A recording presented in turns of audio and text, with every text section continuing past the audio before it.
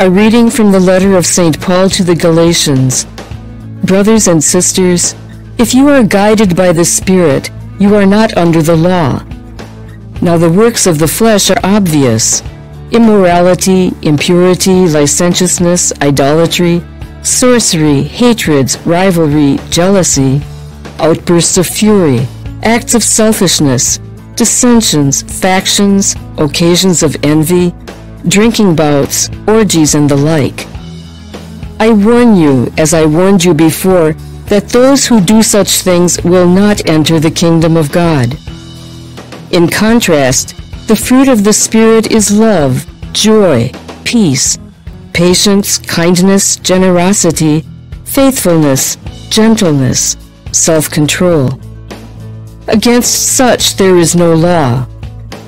Now those who belong to Christ Jesus have crucified their flesh with its passions and desires. If we live in the Spirit, let us also follow the Spirit. The Word of the Lord. The responsorial psalm. The response is, "Those who follow you, Lord, will have the light of life." Blessed the man who follows not the counsel of the wicked, nor walks in the way of sinners, nor sits in the company of the insolent, but delights in the law of the Lord, and meditates on his law day and night. Those who follow you, Lord, will have the light of life. He is like a tree planted near running water, that yields its fruit in due season, and whose leaves never fade. Whatever he does prospers. Those who follow you, Lord, will have the light of life. Not so the wicked, not so. They are like chaff which the wind drives away.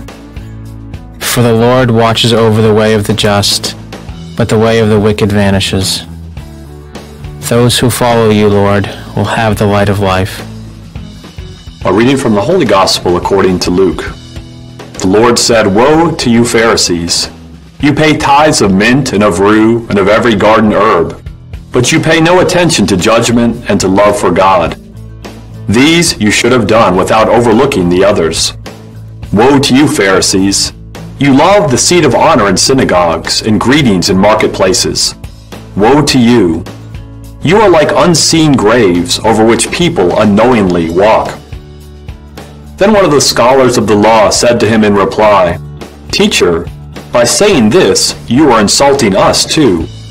And he said, "Woe also to you scholars of the law! You impose on people burdens hard to carry, but you yourselves do not lift one finger to touch them." The Gospel of the Lord. Reflection. Why does Jesus single out the teachers and lawyers for some rather strong words of rebuke? The word woe can also be translated as alas. It is as much an expression of sorrowful pity as it is of anger. Why did Jesus lament and issue such a stern rebuke? Jesus was angry with the religious leaders because they failed to listen to God's word and they misled the people they were supposed to guide in the ways of God. The scribes devoted their lives to the study of the law of God and regarded themselves as legal experts in it.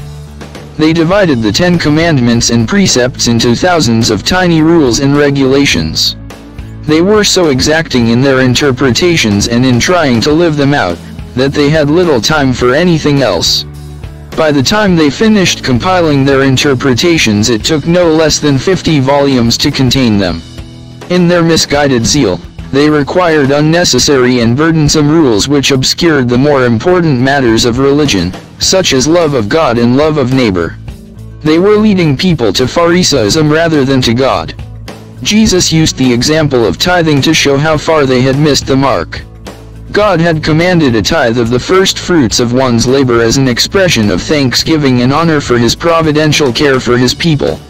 The scribes, however, went to extreme lengths to tithe on insignificant things, such as tiny plants, with great mathematical accuracy. They were very attentive to minute matters of little importance, but they neglected to care for the needy and the weak. Jesus admonished them because their hearts were not right. They were filled with pride and contempt for others. They put unnecessary burdens on others while neglecting to show charity, especially to the weak and the poor.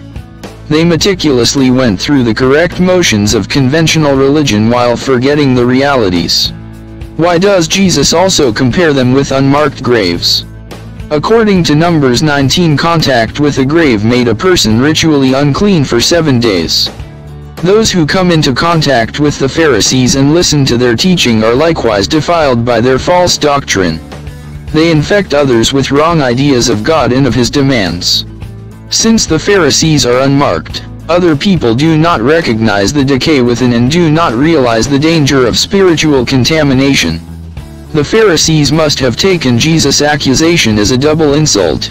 They are not only spiritually unclean themselves because they reject the Word of God, but they also contaminate others with their dangerous leaven as well. What was the point of Jesus' lesson? The essence of God's commandments is love of God and love of neighbor.